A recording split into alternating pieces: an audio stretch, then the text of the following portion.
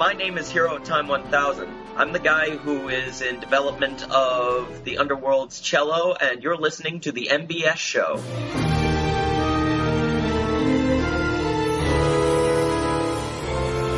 Hello and welcome to the MBS Show, episode 89. I am your host, Norman Sanzo. Joining me today is Charlie. Hi, Norman. Hey, Charlie, how are you doing? I'm doing good. How are you doing? Fine, thanks, fine. Today has been a really interesting day for me. Oh, how so? Nothing special happened. Played a bit of Pokemon and got a nice nap before the show. Ah, so that's the most interesting that happened today for you. Very good. Well, I caught a bunch of Pokemons, but that's not really interesting. The new XY, right? Yep. Oh. If anybody out there who has a 3DS, they should go get it. It's really fun. So anyway, joining us today is James Cork. Hello there, Norman. Hi there, Charlie. Hey, hi. Hey, James. How are you doing, man? Doing okay, actually, considering all these commissions are not going to draw themselves. So if I suddenly fall silent, that's, oh no, James got himself wrapped into another picture. Oh my, it's always like that, ain't it?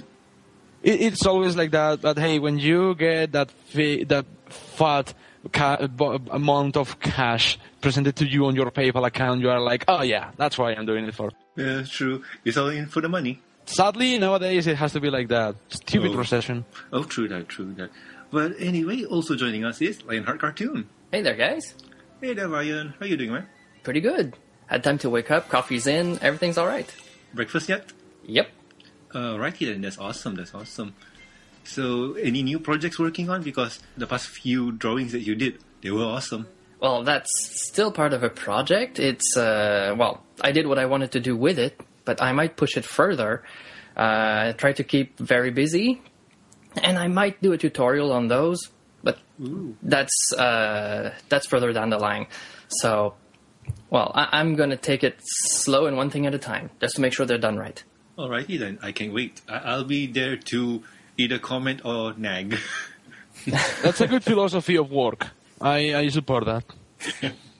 Thank you. One by one. So anyway, our guest for this week is Hero of Time. Hello. Hey there, Hero. How are you doing, man? I'm doing fine. Still a little groggy, but I'll say whatever you want me to say, buddy. See, this show is the best show ever. This show Everyone's so comfortable. Yeah, I'm selling out. What of it? Yeah. Good to know, man. So sorry for the super early wake time, because early is not best show material, but hey, at least we get the show done right. I hope so. Doesn't matter. I'm totally fine with it. I'm just happy to be here. Awesome. So anyway, Hero, how are you doing, man? I'm doing just fine. I've been burning my candle at both ends, just working on many stuff. I've got a lot of juggling to do between school and my own project and whatnot, so I've been up nights, but I'm okay. It's understandable. We all do that sometimes. So anyway, before we start the show, we need to ask you the 4 important questions. And question number 1 is, who is your favorite character? My favorite character, officially from the show, will always be Princess Luna. I'm sorry. She was my first character to mess around with when I started with Adventure Gaming Studios. Oh. I tried to make a game about her that eventually didn't go well. Oh, okay, understandable. Luna is everybody's favorite. Yes. Yeah, well, I can tell you a couple that don't like Luna, but yeah, I like Luna. I like Luna as well. I feel like I'm one of a million, so I'm not that special when it comes to favorite character. If you think about it, there's billions and billions of stars in the sky, and each one of them are Luna's fan. Do you want to be that one in a million? Try to be a fan of Princess Cadence. Wow. That's difficult. Oh, Shining Armor is my favorite character. No, I'm sorry. Wait, no. I take it back. King Sombra is my favorite character. Plus Sentry and Twilight Sparkle is best OTP. Oh no. Please no. Gilda is best only. Shots fired. Wow. What have I done? But anyway, what's your favorite episode? I really like them all, and I really want to say Luna Eclipse because that's Princess Luna. But obviously, I'm going to try and break the ice here. I can't help but decide between Lesson 0 and Winter Wrap Up, because that was the first episode I saw that I fell in love with the show. Winter Wrap Up is a good one, and also Lesson Zero, because Lesson Zero is also my favorite because, well, I am a big Fluttershy fan, and looking at Fluttershy snapping that bear's neck, words are hard to describe. Lesson Zero is an episode that if you have been a student of anything, you know what it is to have a deadline and you're not meeting it, and you won't be able to present your project to your teacher. So, yeah. And my school has been all about deadlines, so I totally understand the stress and frustration. Good. Not so much that I make everybody do what I want, but you know. But still, and also Winter Wrap Up. Winter Wrap Up has a nice song. It's the first big song in the whole in season 1, actually. So, true. Introduction to songs. But it had a lot of humor to it too. And when I saw how cartoony some of the moments were, when I saw it, I was like everyone else. I was like, this is a young kid show, right? And I was like, and when I saw it, I was like, oh, okay, I can see where everybody's coming from. I think we've all been through that path, right? It's the song that got us. Mm-hmm. And interestingly enough, our second question is related to that. So, how did you become a fan of the show? Well, after I saw it, I eventually watched more, and as I watched more, I started to get more and more interested. Then I tried to get my sister to watch it, and she too was skeptical. By the way, how old is your sister? Because, just for point of reference, she is 1 year younger than me. I am 25, she is 24. Okay, so no wonder she's skeptical, because old people watching a show for kids. All right. Yeah, but we still watch cartoons occasionally, you know? So I thought it wouldn't be that hard to see if she would get to watch it, but she watched it on her own, and now we're both pretty much avid fans. Yay. That is one of those stories that I never hear much, because we always ask, oh, how do you become a fan of a show? Oh, I got this, I got that. And then it's rarely that I hear that I got someone involved in the very beginning just to know what they think. That is very rare. It's usually, I watch the show, now I must spread the news. I infect friends with the show. Oh, my friend, I'm just going to give a quick shout out. Josh Bernard, he jokes about it, really. I know that he doesn't care if I like it or not, but he always gives this annoyed look whenever I talk about it. And the sad thing is, on YouTube, I preach that whether you are a fan of the show or just don't like it, you shouldn't put it in people's faces, and yet I don't do what I preach, but I can get away with it because internet stuff. I know what you mean. Oh, that's so true. And funny enough, the fourth and last question is, what do your family and friends think about your love for the show?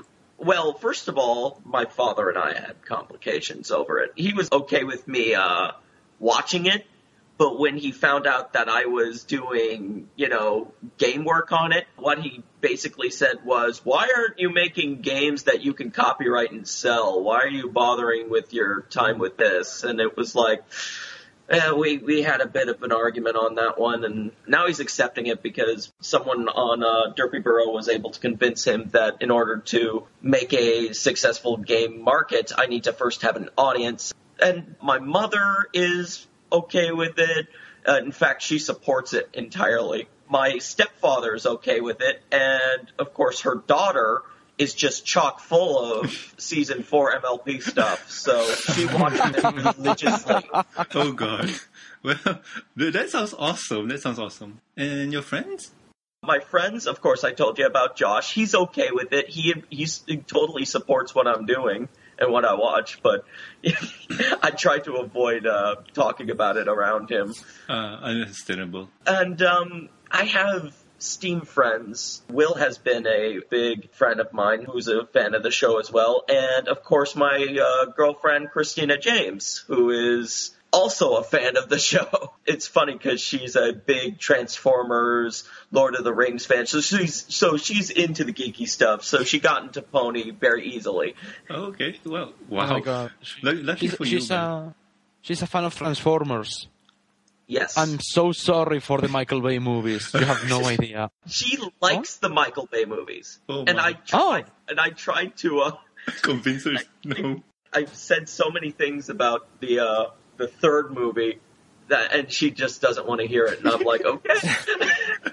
Wow. I tried to like the first one. I tried so hard. It just wouldn't sink in. I tried to watch the first Transformers, but I could not watch it without riff tracks. Have you heard of? Oh, that one. You know, here I will be honest with you. I too am a Transformers fan, and I too love the Transformers Michael Bay movies. But the third one has some really BS moments that just make me want to punch them, even more so than usual.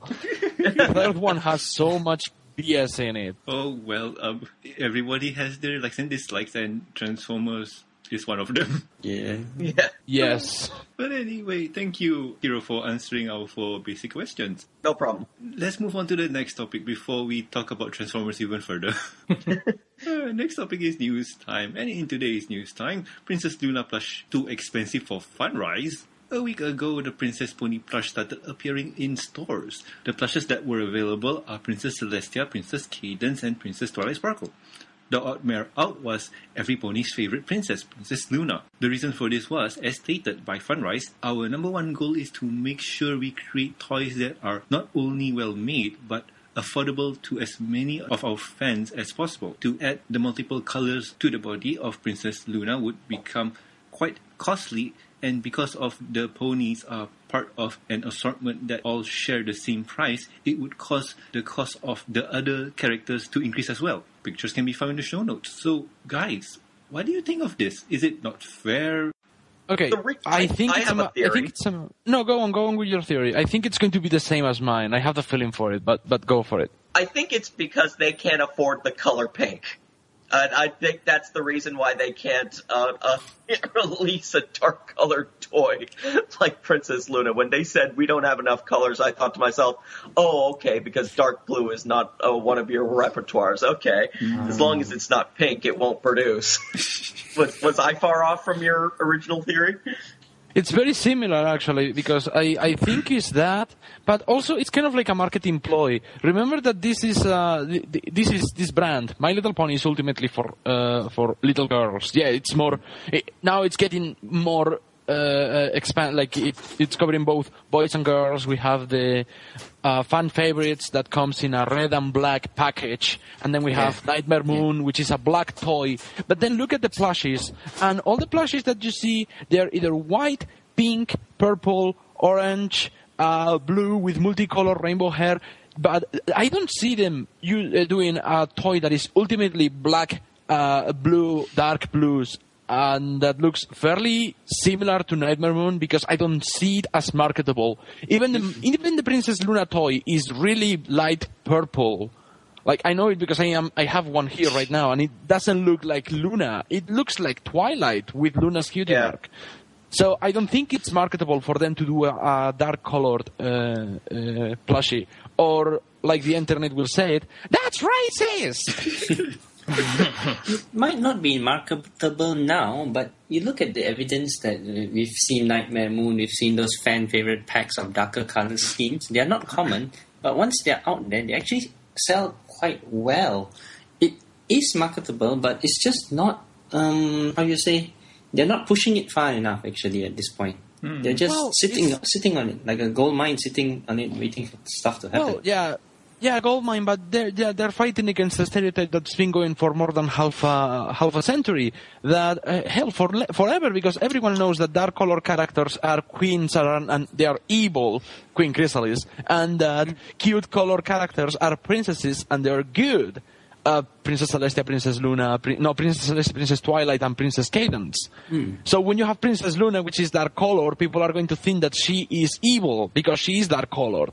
They're fighting against the stereotype that's been going forever. What about you, Lion? You haven't seen anything yet? Well, the show is in its 3rd season right now, so the fact that they're trying to push that as a reason for not having a Princess Luna seems to me to be a bunch of BS. They probably had problems and they couldn't make it out or produce it in a timely manner, and they just decided to not put it out at all. But anyone who's watched the show already, girls or not, and they figure that there's a part missing to all that collection, they're probably missing out on that. It's like, oh, Mom, I want all of the princesses. But oh, there's no Princess Luna. Okay, well, I'll just pick one. So, you want to have the set, you can't have the set now because it's not produced. It's like when they had that pink Princess Celestia at first. Dark colors or not, it's still a part of the show, and anyone who watches the show knows she's not evil. And it's just as simple as that. Well, I have another reason for them not making or not being able to make Luna, because when I read here, it's okay. They say that they don't want to go over budget with the colors because I think these ponies are made of felt, and maybe darker colors are a bit expensive. And if they do make Luna, well, they can make Luna, but Luna would be at a higher cost because of the material and the colors. And if they increase Luna by that much, they have to increase everyone else. Yeah, but all ponies are made of different colors. That's just a weird reason for me. They're all different colors. Don't get into ponies if you can't afford colors. That doesn't make sense.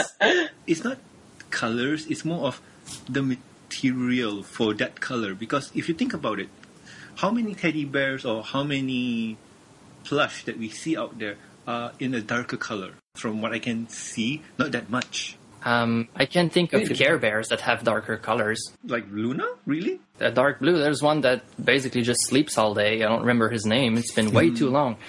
But no, I mean, come on. Yeah, but he's all not of the Care Bears are different colors. If they have a dark color teddy Care Bear that looks like Luna, I'm totally watching that show. The purple is a color of evil as well, depending on which scheme you put it in. Yeah, but purple is also a sign of royalty, so it can either work. Dark blue as well. Yeah, but in that case, that means that blue and Twilight... silver or gold. Yeah, but that means that we can take Twilight Sparkle now that she's a princess and say she has the potential to be evil. I don't put some green on her and she's going to be evil. That's right. You need to be a queen to be evil. That's what Disney has taught us, and that's how they roll. Yeah, she's just a princess. Nobody cares about princesses. Princesses cannot be evil. I mean, come on, there has never been an evil princess. Oh, sure. But anyway, interesting as this is, we'll just have to wait and see, because I have a feeling that if Funrise releases Princess Luna, they might need to make another batch that soon. Yeah, it's gonna sell out. Indeed. So anyway, let's move on to the next news topic. And the next news topic is Daniel Ingram will say stuff in Season 4. If you don't know who Daniel Ingram is, he's the guy responsible for all the catchy songs in the My Little Pony Friendship is Magic series and also the Little Pet Shop series. In a recent tweet, he stated that he will be doing a VA cameo in Season 4 of My Little Pony. What character did he voice? What role did he play? Well, as for now, it is unknown and it's still a mystery. Links can be found in the show notes. So, guys, what do you think? And I'm going to go round the table this time because what I did there was chaos. So, Charlie, what do you think? Daniel Ingram in a voice actor cameo. I have a funny feeling it's going to be an incidental character or a background character where he says like one or two lines and that's about it. But I do not know if his actual OC will be there. If it's there, I think that's crossing the line or something. Yeah, doing so. I'm going to move on. So, James, what do you think? I'm not going to say whether I like it or not. I'm just going to keep myself very neutral about this. I'm not even hyping for it. I'm just like, oh, that's cool. However, you have to consider how late he mentioned he was recording this, with how long we have until the season starts. Something tells me we are not going to see this cameo up until the season 4 finale. Oh, near there. So, what about you, Lion? Well, what James just said does make sense. But if I were to speculate, I'd have to wonder which character is his favorite. Maybe he was given a chance to voice his favorite character in there, just for a little quip. Because there are characters, mostly background characters, who haven't talked that much, like that Doctor Who's / Time Turner character. He doesn't talk that much, but he probably just was given the chance to do something and something, oh my god, I was given that chance, and he decided to tweet about it. I mean, yeah, what James said, something closer to the end of the season, that's probably going to happen, but I'm kind of happy for him. I mean, come on, you've been given the chance to not just make the music, but voice something on the show that you work on. Yay, so awesome. And what about you, Hiro? Lion, I'm afraid you have given me the false hope for Doctor Who singing in a line. Sorry, man, I really didn't want to. I would imagine him doing his best northern accent and making it sing. I do hope he's able to sing a few songs in his song alone, but... Well, from what I read from the tweet, it's just basically just came out from another epic MLP Season 4 playback session. Dang, what a great episode. And not just cause of my VA cameo. So it could be during the song, maybe? I'm not 100% sure. That's a good speculation, actually. You know, do you remember in Season 1 when they were all in the best night ever in the Grand Galloping Gala, you had the 4 orchestra ponies? Something tells me Daniel Ingram is going to voice one of those. Well, that's going to be interesting. Oh, great. Now you got me wishing for Octavia singing. Well, do you remember Daniel Ingram when... as Octavia? I don't know, maybe part of the band, but Octavia? Well, it will be a very I'm Octavia. moment when we realize that Octavia is a man. Oh, God. Well, no, it's like, don't you remember in the 2012 San Diego Comic-Con, Kathy Weislak said that it would be a fun idea to have Octavia have a duet with Rarity. Uh-huh. And ever since, people have been demanding to have a duet of Octavia and Rarity, because Kathy Weislak started doing like a demo of Octavia's voice, and it sounded way too much like she has been rehearsing and training to voice the character. Hey, James, is it Kathy or is it Tabitha? Kathy Weislak she's the one who said it. The voice of Spike and Mayor Mare. She said that she did like a sample voice of Octavia's voice. It's on YouTube. You can look for the San Diego Comic Con 2012 My Little Pony panel, and it's the interview with all the BAs and the head of Hasbro Studios and Megan McCarthy. Oh, okay. I think I did remember something like that, but how do I put this? That convention or that panel was so spaghetti filled. No, not really. Compared to the anime, compared to the anime Atlanta one, the anime Atlanta one was really spaghetti-ish. No. What I meant by that was it was kind of Tabitha St. Germain said something that she was not supposed to say. Hasbro, go panic mode now. In what point? When somebody asked what was your favorite episode to work on or something like that, and Tabitha said, I like the episode where Fluttershy turns into a dragon. Oh no, she actually, I realized she was confused. Her real words, her words are like where Fluttershy and the dragon's voices get switched. She was talking about Bridal Gossip, because the voice actor who voices the dragon in Dragonshy is the same voice actor who voices Flutterguy in Bridal Gossip. No, but so she was confused in the episode. Oh, okay, but it's kind of panic mode activate now. No, well, people were like, oh my god, Fluttershy turns into a dragon in Season 3, then nothing happens. And they're like, wait, what's going on here? And I was like, she confuses that, because she keeps talking about the episode where Fluttershy and the dragon switches voices. So unless it's really coming on Season 4, I think she just confused one episode for another. Oh, well, true that. All that from Daniel Ingram. Well, that's how this show happens. works. That's how this show works. We talk about one thing and then turn to another. Mm-hmm. I take blame for it. And talking about turning something to another, let's move into the next topic. Guest time. Haha, terrible segue. So, in today's guest time, we have Hero of Time 1000. If you don't know who that is, he is an indie game developer who worked on games such as Poke Bros 2, and also the up-and-coming point-and-click adventure horror game, The Underworld's Cello. Hello, Hero. Hello. How are you doing, man? Are you having fun yet? But I'm not bored. I'm definitely not looking up other tabs on my internet while you guys are talking. No. He totally is. We need to be more entertaining. Come on, Norman, break on the accordion. I couldn't resist. Anyway, Hero, how are you doing? How are you doing? I hope you're having fun. I am having fun. I'm definitely having a good time.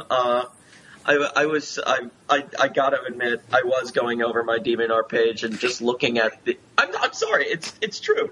I was looking over and I saw just a big flood of comments about the game, and I was like, whoa, where did this come from? And I was like, wow. I haven't released the interview out yet, so what? Hey. but anyway. Anyway. So, Hiro, mind introducing yourself to the people who not know who you are and what you do? My name is Hero of Time 1000. I'm trying to be an indie game developer while I'm practicing how to make games using C and learning how to draw better and whatnot. I am spending most of my time practicing by making a pony version of a point-and-click adventure that has been inspired by the Uninvited game that is in the NES. You know, games like Uninvited, Deja Vu, Shadowgate. It's basically inspired by those games. And as you said, it's a point-and-click called the Underworld's Cello. From what I can see when you played the, inspired by video on your YouTube page, I saw that it was related to the NES game, and I don't play that much point-and-click games, so I got no idea. That's why I called in James, Charlie, and Lionheart, because they played this game before, or this kind of games before. You've played Uninvited? No, not really, but they play something else. Before we start, Charlie, what kind of point-and-click games did you play during your youth? During my time, the best had to be the old LucasArts point-and-click adventure games. So things like Indiana Jones and the Fate of Atlantis, Sam and Max, Full Throttle, Curse of Monkey Island, Day of the Tentacle, those kinds. And also the ones from Sierra, things that come to mind like Goblins and King's Quest. King's Quest 7 was the one that I played first, and those were the times. The writing was really witty, and it's a lot of puzzle elements which I totally enjoyed, and it just stuck. And looking back, it has got a very strong element of nostalgia that keeps on coming back to you, and you think, whoa, these games actually improved me somehow. What about you, James?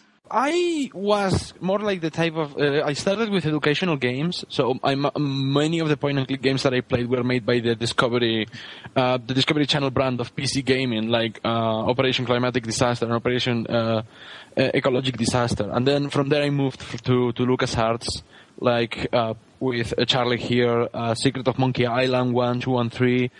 I started playing the Indiana Jones game, but I couldn't finish it because it was full of bugs. I didn't buy the game. I got it on a floppy disk. Wow. Look at the time I'm talking about. Then I also played the Sierra games. God, I played King Quest 8. And I have never played a video game so frustrating. And I thought that it was the 8th of the series, so maybe the previous ones were better. But no, all the King Quest games are... No, you never start with 8. No, you don't play.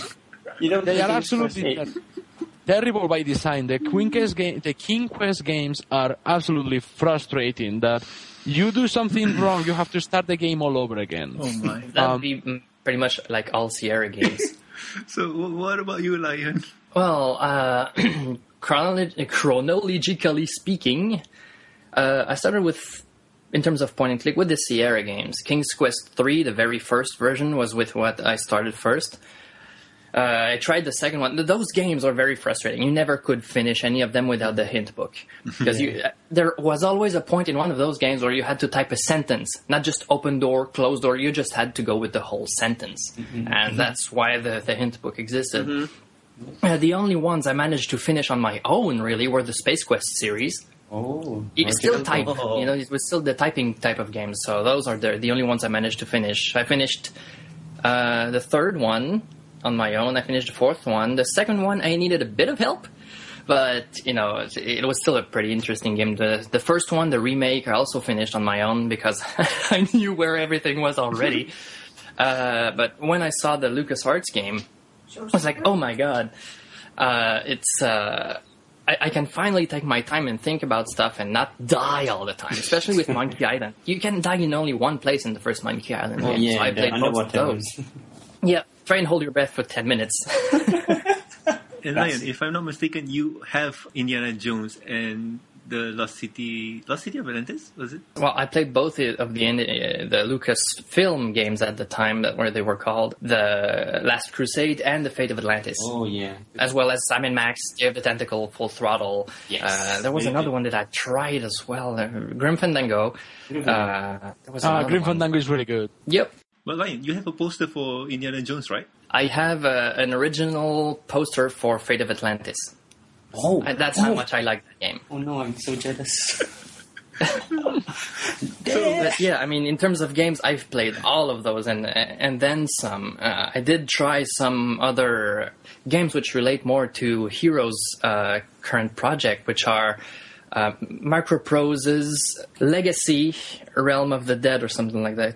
Yeah, it's the main title is just called Legacy, Realm of Terror. Legacy, Realm of Terror. It's a very old game. It's in terms of interface, pretty much what he has now, and it's basically that, except instead of moving from room to room, you basically just walk around. It's a first person, but not in real time. It's kind of like turn-based type of stuff. You go forward by little chunks. Mm-hmm. You move forward just by pressing it's like the Eye of the Beholder type of thing. You just move ahead by one square, basically. Mm-hmm. So in terms of those games, I was a game junkie in the 80s and 90s. It was just nuts. There is this one video game that I cannot believe how I forgot to mention, but has anybody of you played Myst? Myst. I heard of it, but never played it. I tried it. I definitely tried it. Myst is it's like a David Lynch version of every point-and-click game. It's very cryptic, really difficult, but very rewarding. It's the kind of game that you get to do something right, and you feel like an absolute genius because it's so damn complicated. But no, it's good. It's really good, and it's a staple of point-and-click video games because of how infamous some of the puzzles were. I heard that Myst was really pretty and it wasn't that popular because people said it was difficult, if I remember correctly. That is absolutely correct. It looks gorgeous. Even to this day, it actually held up in the graphics department, but it's really, really difficult. It involves time travel. Pre-rendered. Yeah, it was pre-rendered. There was no. It's like there is no. Basically a rail game pre-rendered. It was in the first few years of the Pentiums, I believe. It came out. Yeah, I mean, the Star Wars and everything, they all had these pre-rendered little versions of backgrounds where you would play in them. It was basically a rail. Everything was on rail at that time. They said, oh my god, we can do videos on computers now, and they went crazy with this. So with that, Hero, you know what we like. As I said earlier, I never played any of those games they said, so I am not the right guy to talk about this. I'm sorry. But anyway, I'm looking through your gallery and stuff, and I do notice that you do the 8-bit. I'm not sure 8-bit is the right word for this. I do notice that you do the pixel arts. So what do you use to do all this? Your gallery is full of pixel art. Yeah. What program do you use to do it?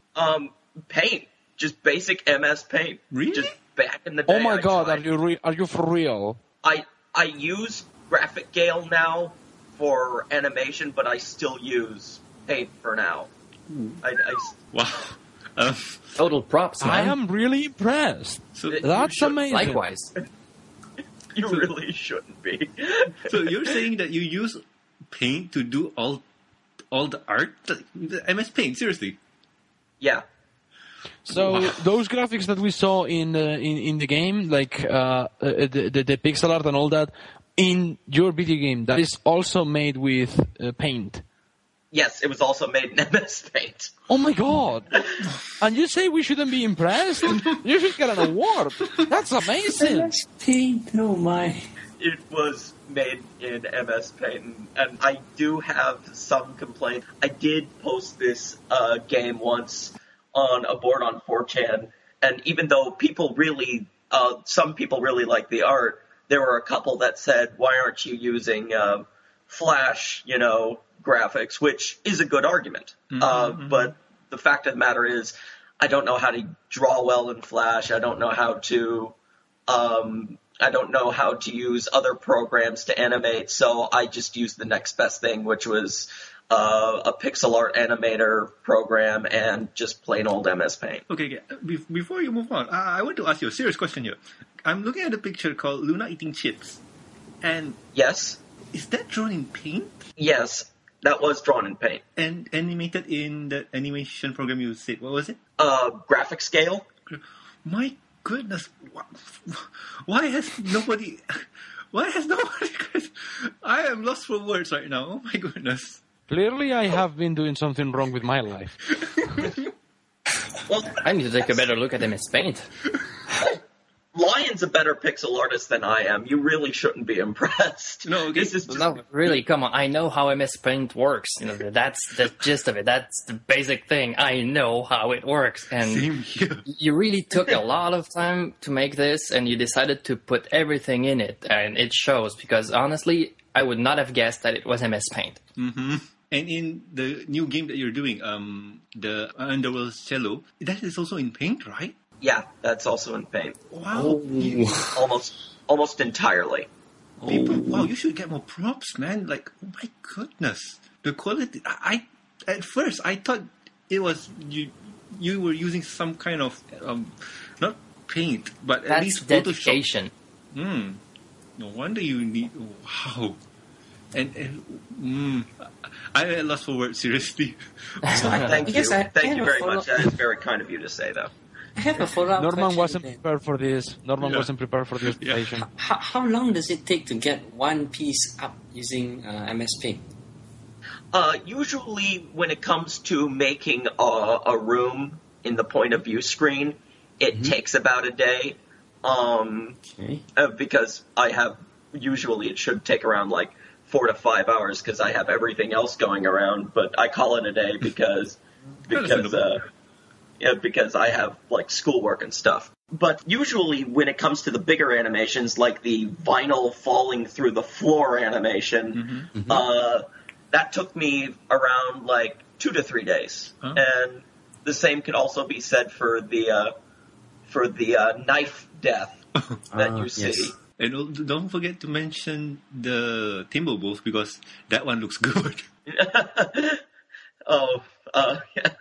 The But, Timberwolves, the ghosts, the clanging animation as well. Yeah. The Octavia's reactions when she gets scared or like she has to like Starts she panicking. gets so shocked that she starts panicking and heavy breathing and I've shaking. been doing all the drawing on my own. Wow, so not only that you program the game, you also do all the animations. Wow. You are Yeah, one man and it's- band. Really, I was trying my hand at the writing, and I didn't do as well as the writing as I had hoped. But this is why you guys introduced me to Aaron Chen, and he has been an incredible help in the script writing. I mean, just great. Oh, and once again, thanks a lot for giving me no whacking, guys. Oh, Yeah. you are going to have Nova. I didn't know about this. You're going to have Nova King no. doing the voice of Final. Yeah. That's awesome. I Yeah. love her. I love her work. She's fantastic. Oh, she is absolutely fantastic. I just hope she has no concerns about some of the stuff she's saying, because I know that this isn't like one of those silly Flash cartoons that she usually voices. This is a whole other ballpark entirely. You know, that Well, means that you're out there getting recognition, getting your work out. I'm not saying that because it's made with a different program. I'm saying this because this is a horror game. Well, let's Nova get it King can done. do. But Nova King can do drama, no problem. Because for those of you who have watched the Turnabout Storm Phoenix Wright crossover with My Little Yes. Pony, she was the voice of Gilda in that crossover. Really? And towards the end of Gilda's episode, it gets so heartbreakingly dramatic that I'm not going to say it made me cry, but I just did. It is a really good performance, and you really don't expect to hear her deliver such range of acting after being the whoop-tastic vinyl scratch. Yeah, I agree. She does a mean Gilda as well. She's a great voice actress. Well, congratulations, Hero, on getting Nova King and also I can never say his name out loud because he doesn't want me to say his name, so I'm just calling him Kitsu. Yeah. Okay. Well, I just said his name out loud, Yeah. so if I get flack for it, that's okay. But Yeah. You know, Buy some apples. If you say it, it's okay. Not me. He'll kill me. But anyway, wow, congratulations, man. Because Kitsu, he really writes good, and I like his writing. I like his writing too, and he's been upgrading the script to having the narrator be this voice in Octavia's head, and she would argue with this voice in her head. And I found that to be a nice, humorous touch. Like, the narrator's not really there. Yeah, sure, he's narrating through the whole thing, but once she enters the house, she can hear him. And I like to think that's a point of her madness, just sanity going away. Alrighty then. So anyway, guys, I'm going to leave it up to you guys to ask the questions because besides geeking out on the art and other things, I think people are more interested in the game design stuff. Who actually voices Octavia in the game? That would be, her screen name is called Adox O'Graphist, and Alyssa Park, that's her name. She is just absolute deadpan Octavia in my mind. I don't think she's been in if she has, I haven't seen it. But I don't think she's voiced Octavia in a Flash cartoon or fan project or otherwise. And, do you have a link to her YouTube or DeviantArt so we can check out her stuff? All I have is her voice actor page. If you want me to give you that after the interview, that'd be fine. Sure, that'll be cool. But she spoils me. She's also very good at what she does when it comes to voice acting, and I'm glad she came to my help when I was looking for a voice actor for Octavia early on, and she's a gem. When I first heard the Octavia voice, I was like convinced, yes, that is how Octavia should sound like. She does really sound nice.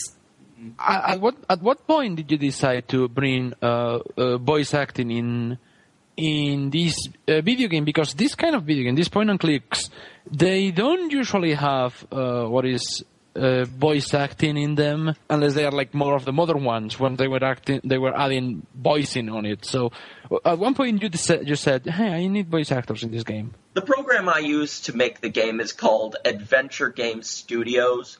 Just this absolute fantastic program.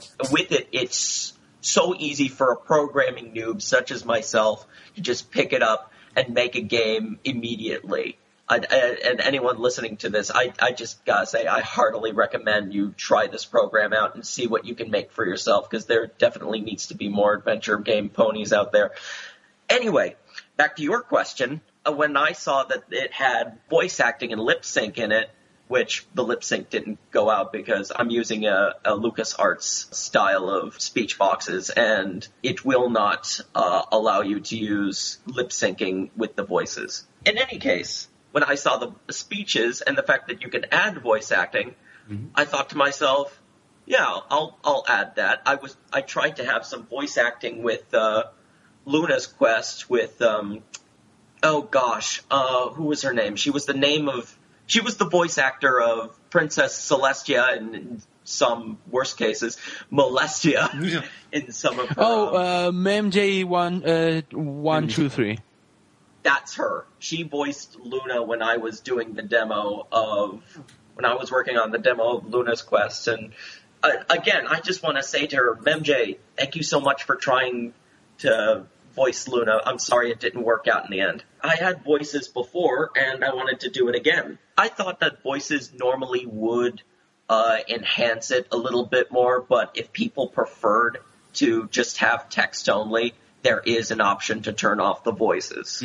So that's for the people who decide they want to read instead of hear voice acting. If I recall correctly, it's very much similar to the remastered version of the old LucasArts games. Originally, they didn't have voice in them, but then they came out with a later version, added voice in them, and then they added this option whether you can choose text or voice in them. So it looks as if like you're trying to emulate that effect. Not really. I'm not doing this like the remastered version of Monkey Island. I just want that option to be there in case people don't like voice acting in their games. Just saying.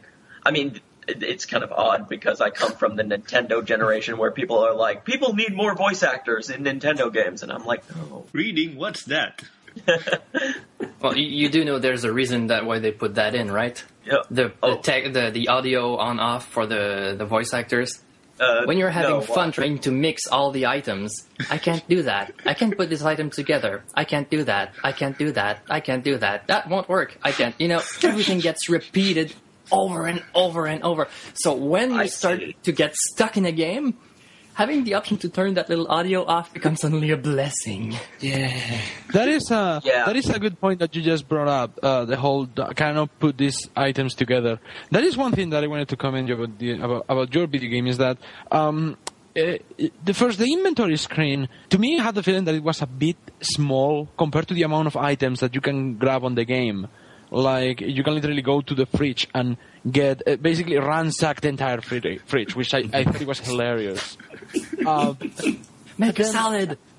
I get the feeling that because you put the up and down arrows on there, so I guess that you're going to make the inventory bigger, or is like as you progress the game, is the inventory going to get bigger? What's your plans for that inventory screen? The plans for my inventory screen is basically inside of the study room, which you could not enter in the demo, but inside of the study there is a inventory chest that you can store items in and out of. And I guess you hold a very good point about those arrows, and I really should think about removing those if they become unnecessary, but I will use those arrows to scroll through the items which are stored in that inventory chest, and that is good. One thing I have to praise for to your game, the gameplay thing, is that it's so gleefully easy and simple. Like in the Monkey Island games, I don't know if you guys remember, but you had like 9 options for every single one of the items. You are lock, item, open, close, look, use, all the verbs, twist, all the turn, actions, all of them. However, here you just have the eye and the hoof. You can look at it, or you can take it and use it, or just use it with the hoof. It's like so simple. That is good. That is really good. When you have a point-and-click game, you have to make it as easy to understand as possible. That's something that I can praise. Open a toupee. Yeah. The original Uninvited, which I'm making an homage to, had like 10 different commands for everything. And I thought to myself, if I'm going to make a game in this generation, I think I can make everything much easier to work with than with all these 10 commands, because I can see this becoming a frustration in the future. So I just thought to myself, there needs to be a better interface, and I found one. So, Well, games have evolved since Uninvited, and there are things that were corrected. Just like if you take, for example, Zack McCracken and the Alien Mindbender, or any very early Lucasfilms games, you have all those verbs, all those actions, all those commands that you can use, and only a handful of them are really useful. And then by Monkey Island 2, they had this down to 9 or 10, depending, and then they just removed them entirely. Yeah, and you had basic on-screen user interface that you would just access when you needed it to. It gave more room for the backgrounds, and it was really useful. So trying to copy the game as is, without making any changes, you repeat the mistakes that they made earlier on. And there were also the limitations of the consoles. So you can definitely push a bit more, and that's what you did. Although like James said, the inventory screen with the arrows, sometimes it's not always clear how much space you have. I had to read the README text to know, I only have 6 spots. You know what? And I wasn't sure what it looked like. You know what would be best? I think it would be best of me. You just gave me a good idea. I think it would be best of me if I were to add a counter above it that said item space 0 out of 6 or 2 out of 6 or. Well, you could always make it like Resident Evil, a grid where once you have an object, it's just in one of those little boxes. Exactly, it will be it's a great idea, and it's good that you bring Resident Evil up because that game is also it's point and click with guns in it. It literally is. Yes. It's a prototypical point and click game where you can kill zombies with a shotgun in real time. You don't need to like click shotgun on zombie to kill. But yeah, it's a point, and it has a very similar inventory system. But that's a good idea. Another gameplay addition that you had in this game, which I really love because it's something that horror games don't do often enough, is that you have something like a sanity meter. She will start losing her mind because of the horrible things that she's seeing in this mansion, and it added a sense of urgency because if she loses her mind too much, she will like it didn't happen to me, but what happens if the sanity meter goes way too high and she just starts losing her she's like going off her rocker? What will happen? I got it up to yellow. There's ghosts appearing behind her. It's really spooky. I got it all the way up to red. Well, basically it does what you expect it does. You die. You go insane. I didn't want her to go insane. Yeah, she just screams, keels over, and then the message just comes up saying you're dead. Do do do do do do do do do do do do do do do. Same thing. That addition, that gameplay part, is really interesting because, like I said, it adds a sense of urgency to the game that I haven't seen in a point-and-click game since Clock Tower. Now, I don't know if any of you has played Clock Tower. Oh man, I remember seeing it. It's a Super Nintendo video game, point and click as well. That you were haunted. The PlayStation version. It was really terrifying because you were haunted in this mansion by this tiny man with giant scissors called the Scissor Man. Yeah, there was no way for you to get away from it. There was no way for you to kill it up until the end of the game. You can only get away from it, and if you stayed in a room for far too long, he will appear and he will start moving towards you. So it's kind of like a time limit for you to finish the game before it decides to cut you open with a game over. Yeah. Oh my gosh. Clock Tower for the PlayStation 1 did survival horror right. Oh my gosh. I'm having a fan moment. It is such a shame that Capcom bought Clock Tower and just completely screwed it up on 3. Oh yeah, I played Clock Tower 3 till end. How do I put this? It was an interesting game. Yeah. Yes, I'll have to try it a bit more now. Yeah, I have to explore more of this actually. It sounds very interesting. Actually, is it possible for you to generally explain how you progress the game? As in, what is your estimated time of completion? What are your plans in the future? How much you want to add? Things just generally. It doesn't have to be too specific. Oh, well, why don't you list one question at a time, and I'll answer the best of my abilities. Okay. Okay, what's the ETA or estimated time of arrival of this game? If everything goes according to plan and there's nothing that goes completely wrong, I want to have this game released by at least Halloween 2004. Okay, all right. To keep up with its horror genre. If it's any earlier than that, I will release it earlier. It doesn't have to be on Halloween. Okay. I highly encourage you to keep working on it because it's looking really, really good. I mean, the sense of immersion that the game has is ridiculous. I know. Don't worry, because what I'm going to say, it's absolutely true. You have basically the inventory system takes the right side. Then you have the middle panel where you have Octavia and the sanity meter and the different actions. And then you have just that window with the house and what you see. That little window has a lot more sense of claustrophobia, dread, fear, and horror than many Hollywood horror movies nowadays. It's so well planned. And the fact that it takes place in such a small window, it just amplifies the tension of what's happening. I think, in my opinion, the inventory is very well done, and the gameplay window is also really well done. I highly encourage you to keep working on it and finish it. Also because I'm an egotistic. That's not a word. And I want to finish playing it. I want to see the end. An achievement hog. Wow, I did not know that, James. What? I started it. I want to finish it. That's how he thinks. I need to finish that game now. Oh, and speaking of which, are you planning on having different endings? Not to reveal what they are going to be, but yes. I will not spoil things, but depending on how well you play, interesting. Things just got much more interesting. Depending on how well you play and what your actions will be, you will get different endings in the game. It could be the best of all endings, or Octavia's gonna be truly alone. Oh. So this is not going to be like the Mass Effect 3 ending, right? Huh? We don't touch Mass Effect. We don't touch Mass Effect. The Mass Effect ending? No. That's still way too recent. We don't talk about that about touchy subjects. Oh. Just don't make it as difficult as Symphony of the Night, for example. You know, trying to get over 100-something, 200% of the game just so that you could see this quote-unquote special ending. I went to too many sleepless nights for that. Oh no! It's not going to be. I feel.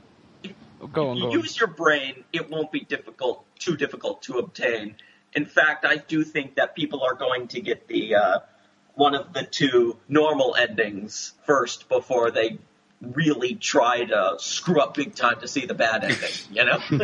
Alrighty then. The fact that you are using Octavia as the main character it kills me whenever something bad happens to her, because Octavia is she's my favorite background character in the entire show.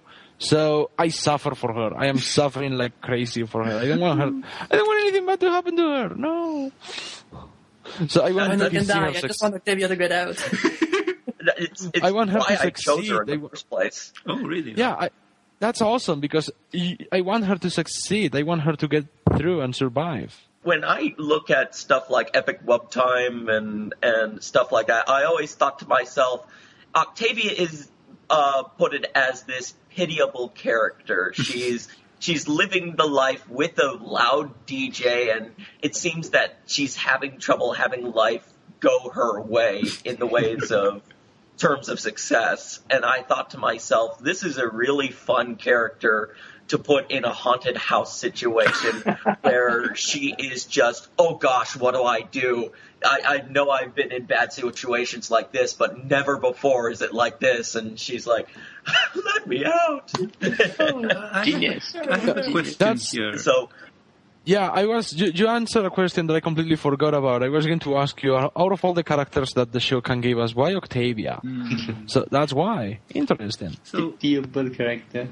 the reason I chose a background pony, quote unquote, is because when I was working on Luna's Quest, many things were happening on the show's canon that made things change way too much for me. Discord was reformed.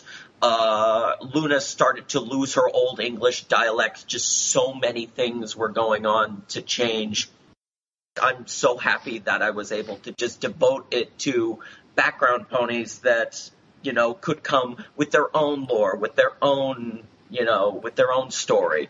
And the showrunners have gone on record to say that they take care of the main characters and the background characters are our responsibility. Yes, because we can make stories for them, we can make background stories for them, and we can just roll with it. And I'm like, that's so nice of them. But I think it's much better to just do a background pony than with a official show pony. I mean, like center focus pony. I just find it better to use one of those. But anyway. It's okay, understandable. If you started the game with Twilight being the main star for this game, and in the end of Season 3 she became an Alicorn, your game is going to be, well, let's just say obsolete. Outdated before it comes out. Yes. So, understandable. So, an interesting question here. You selected an Earth Pony as the main character. So, have you always wanted to use an Earth Pony, or did the idea of using a unicorn or Pegasi was there from the very beginning? I didn't at first, but when I started working on it and I saw how much limitation that an Earth Pony has compared to a Pegasus that can go at anywhere or anything, you know, that can escape from any pit or whatnot, and the fact that unicorns use magic to solve all their problems. Yeah, like that's what I was about to say. Like, what about they the are. unicorn? Makes you think a bit more. So yeah, but as I continued through the game, I thought to myself, wow, I'm so happy I picked an Earth Pony here. So it never crossed your mind then? Yeah, it never crossed my mind until the middle of production where I'm like, wow, I'm glad I got this character who needs to use her mind instead of her magic or wings. Well, if you want to make the game more difficult, you can always add a unicorn, but have everything go wrong for her. It's like, don't stop using your magic. Use your head. No. You want it to make it more difficult. Have the game starring Princess Twilight, but she has no horn, no wings, and no legs. What the heck? Like, Discord starts at the beginning of the game and says, "Oh, by the way, I'm making the game more interesting, so I'm taking this." Pop. And then the objective of the game is getting all of that back. Torso Twilight, just bouncing around. Yeah, a Twi-worm Then I will sparkle. take your legs. Then I will take your sight. Anybody who played Earthbound will get that reference. Anyway. Oh yeah, oh god, that's creepy. Now I'm going to take your hearing. Oh my Yeah. goodness. He knows what I'm talking about. Yeah, I do. Earthbound is such a good game. Oh gosh, it is. I have a question regarding this project. Is this the only project you're working on at the moment, or are you multitasking and juggling other things as well? This is the only project I have going because every ounce of my time besides the game is pushed down by school. I'm trying to get myself an Associate of Art degree so that way I can learn how to draw better, and then I plan to get myself a programming degree, and hopefully that'll help me make some independent games in the future that aren't pony related, which is a big but it needs to happen. I fully support that because I've always had the viewpoint that the pony fandom is always somewhat of a platform which you use as an existing base to becoming independent. That means that It's a springboard fandom. If it attracts an audience that sticks around and allows me to showcase other ideas to them that aren't pony related, and they say it's good, then at least I have an audience to sell a quick $5 game to. So, something like that. For example, just take a look at Main 6. They couldn't finish their game, but they're currently working on something new. And the fan base for that one, it's growing. It's growing. Yeah, talking about fighting is and magic, right? Mm-hmm. Yeah, exactly. They're turning Fighting is Magic into a new IP, but that can only have positive consequences because this is completely brand new and nobody has used these characters before. They can take it to Microsoft or they can take it to Sony, Steam, and they can put it on another sale. license. Yes, Yeah. it's completely brand new. It's a new IP. It's a new intellectual property. So they can claim copyright on these characters. They can have this video game to be sold all over the world, and it's like no waste of their talent. Yes. And I do hope they get all the success in the world because getting slapped in the face by Hasbro is just such. Yeah. It's no fun. Right now, that is my biggest fear, and I'm putting this under wraps as much as I possibly can. You know what? You shouldn't be worried about that because for now, your project is not causing any revenue. It's not making you gain incredible amounts of money. And the only reason why Main 6 was allowed with a C&D was because during this Evo competition, they were ranking a lot of donations. And all those other donators and people who are supporting all the other games, they pointed this to Hasbro, and Hasbro decided to throw a C&D on their faces. But if you were Hasbro, you would have done the exact same thing. You have to protect your international IP. Imagine if the guys that do Fighting is Magic, they see somebody use their characters, they will have to protect them. So they will have to use a C&D as well. Yeah, there is no choice. That's how American copyright laws work. They are hog-tied. I'm pretty sure Hasbro will be very happy to let these guys use their characters because ultimately Hasbro is making money out of the toys. They don't make money out of the TV show. And I am not defending Hasbro. I'm not taking Hasbro's side. I'm taking the side of logic. Sure. And calm. It makes all sense, but you have nothing to worry about, really. For one, you're not using the Main 6. You're not derogating from their idea that friendship is magic. You're basically trying to save both Vinyl and Octavia, and they're both friends. And you're telling a story outside of the main canon. Well, I don't want to say the main canon, but you're telling a story, basically, that doesn't affect all of their preconceived ideas. And you're not making any money again out of that. So basically, you're all safe and you're having fun, which is the most important thing of all. And I'm going to have to keep it that way because I don't want everybody's work to go up in flames. Yeah. Oh, understandable. You've mentioned you've used Adventure Game Studios, AGS, and also MS Paint. Do you use any other software in the makings of this game? When it comes to adding a little bit more light and shadow, I do use Macromedia Fireworks because their lighten and darker tools are really helpful, but that's about it. Everything else is just mainly done in AGS and Paint, and of course graphic scale. But other than that, that's all I'm using.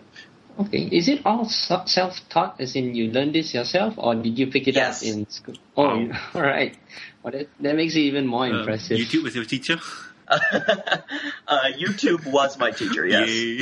YouTube is everyone's teacher. That is very true. Many of the tutorials I see on painting and drawing techniques, YouTube. It's true. Yeah. Well, it's a resource. When I first started with Adventure Game Studios, and I still watch them to help me get used to coding, is that there is a tutorial on how to use Adventure Game Studios on YouTube that's very factual. It doesn't cover everything, but it covers enough to get you started. So how long have you been using these tools, AGS and Macromedia? I've been using Paint for a long time, like long time. But when it comes to AGS, I used it for about 2 years. When I worked on Luna's Quest, though, I was working on an interface that was provided for me. AGS has that option of allowing it to just make this all the GUIs for you, all the interfaces pre-made for you, so that way you could just pick it up and put whatever textures you want. But when I improved over time, when I started Octavia's Cello, I basically Underworld's Cello, I basically made my own interface because I had all the experience I need to make this completely new interface, because the other one did have all the stuff that usual adventure games had, like touch, smell, take, examine, stuff like that. And I was like, that's too much. yeah. Like I mentioned before, like that's too many options. It's good that you simplified it. It's innovation, making something better out of pre-existing stuff. Well, yeah, and simplifying it. Look at Steve Jobs with his one-button technology. Hey, it's true. Apple is so good because it's simplified. So when it comes to the genre of point-and-click adventure video games, what would you say are the weak points and the strongest points of this genre, and how are you working around to avoid as many weak points as you can in your video game? I've played enough adventure games to know that as long as there's strong and sensible puzzles that make sense in a game, I try to use logic in many of my puzzles to make sure that players can navigate their way through and give out a subtle hint here and there if they get stuck. The one thing that I absolutely do not like in adventure games is moon logic. And what that term means is rubber chicken and the polio in the middle. Come on, pie on, Yeti. Seriously? Yeah. Throw a pie at the jetty. Yeah, that's King's Quest V. That's moon logic. You wouldn't know how to throw a pie in the Yeti because you would use every single piece of inventory to see what worked. And this brings up another every point. time. Yeah, and this brings up another point. If you didn't have it, you'd be stuck and you'd have to reload the game again. That's another thing I want to avoid. Yeah, the one example that Hiro is talking about is that the scenario is so ridiculous. You have two items that you can eat in your inventory. You have a lamb chop and a custard pie. And if you don't eat something, you die. So if you eat the custard pie, then you encounter a Yeti, and the Yeti kills you because you couldn't throw the custard pie at his face. Right. And then you're stuck, logic. and then you have to reload the game again. That's moon logic. That's what Hiro's talking about, and it's absolutely ridiculous. Yeah, it's it is absolutely frustratingly awful. Hero, I would like to know your opinion on red herring items. You know, those things that have got no use whatsoever. Do you approve or do you not approve? I plan to at least have an item that has one use and one use only, maybe more. Uninvited had a lot of crap that you could just carry around and put down at any time, and you have to know which item is essential to you in order to beat the game. But other than that, you could carry pretty much every single thing that isn't glued down from the house. And I thought to myself, that's needless. If I don't want you to carry that, I'll tell you. If you don't need to carry that, I'll tell you in the game. Are you saying that we can use the mayonnaise that we have in the fridge? Eventually, yes. Oh my god, that's awesome. I knew it. I knew carrying that mayonnaise was going to be I know, you just want to make a salad, right? Oh, I'm shit. hungry. He's not far off. There's lettuce, there's Actually, not tomatoes, far there's... off. No, but I tried to use the salad. I had to use the mayonnaise on the spiders.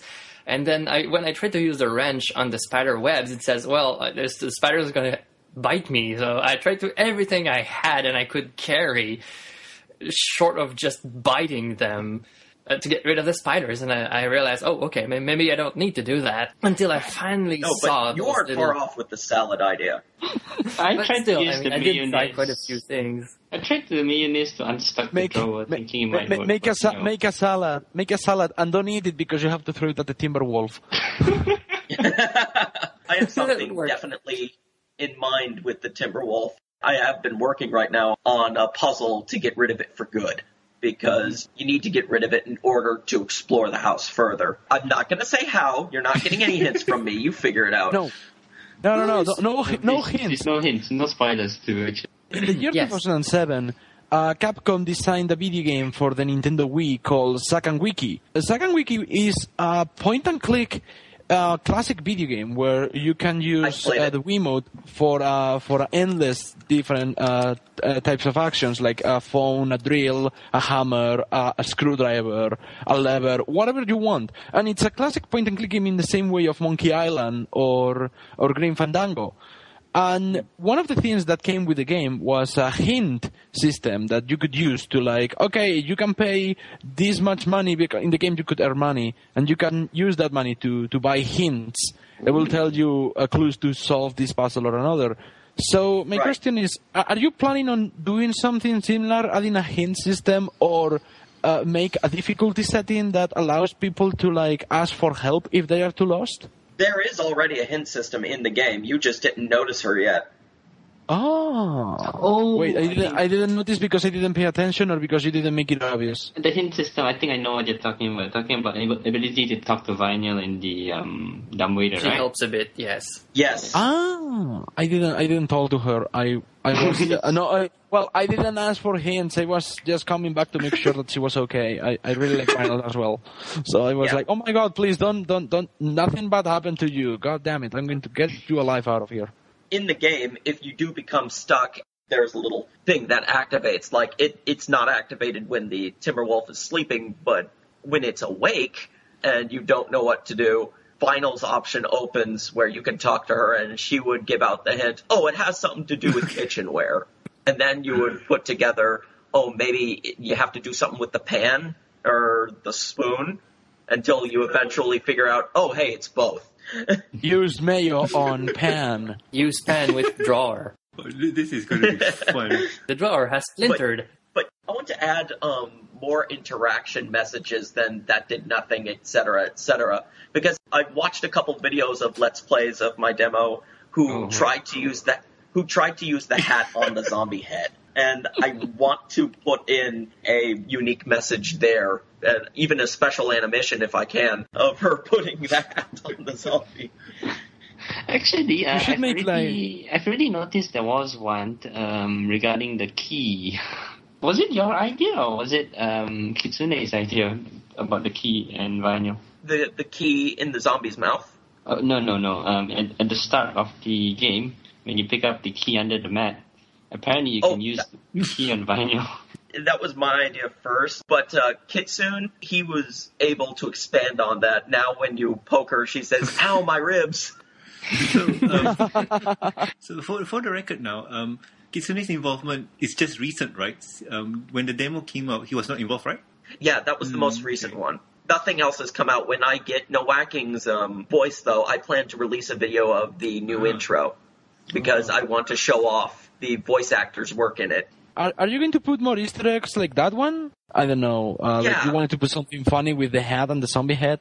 If there are enough voice lines to cover it, yes, I will put in some unique messages or a unique joke to it. Because something's got to reward the player if they do something ridiculous enough. Yes, exactly. Don't go Space Quest 3 crazy either, trying to put every different possible way to die in a little image, you know? Oh, no, not every possible way to die, just a joke, you know? I don't want him to die immediately when they put a hat on the zombie. That would just be cruel. That wouldn't allow them to try anything. Who do you have involved in the music department for the game? So far, a new one. And that is a big problem because I plan to have some music puzzles in the game, and I need a musician to help me out. Okay. So you got voice actors down, and you need musicians. Well, musicians, if you're listening to this, email Hiro. He needs you. I mean, seriously.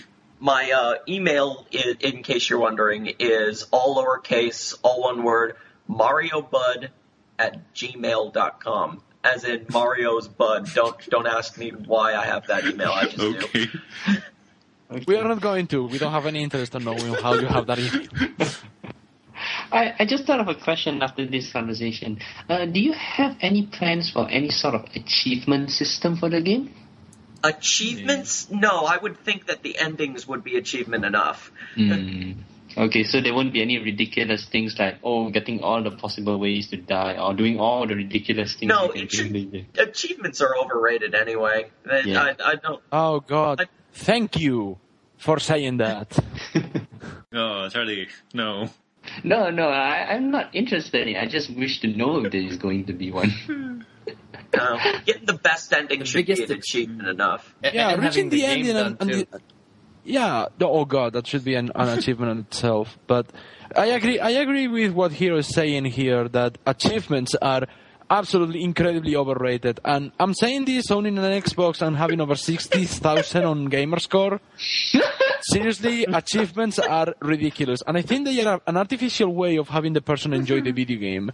It's almost like hand guiding you to like, oh, you see, here's a hint in the achievements, but we're not going to tell you. You have to find it. Like, people have to be curious by themselves. They don't have to be forced to be curious just because they want a shiny medal. They cannot show to their friends. They can show you in the gamer tag. They made this as a way to expand gameplay and improve replayability. Like, you missed something? Well, then now you can play it again and try and get that and impress your friends and all that. That's what multiple endings are for.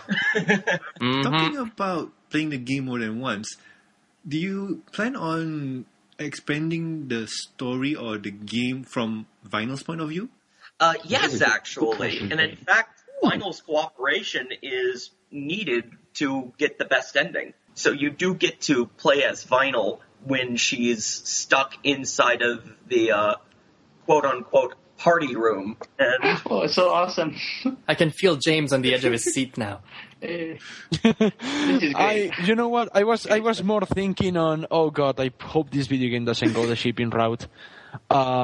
Because honestly guys, it's so easy in this fandom to just take these two and just ship them like FedEx. And I'm like, I don't think that's a good idea. Like, no matter what, Hiro, I trust that you will do the right thing with the storyline.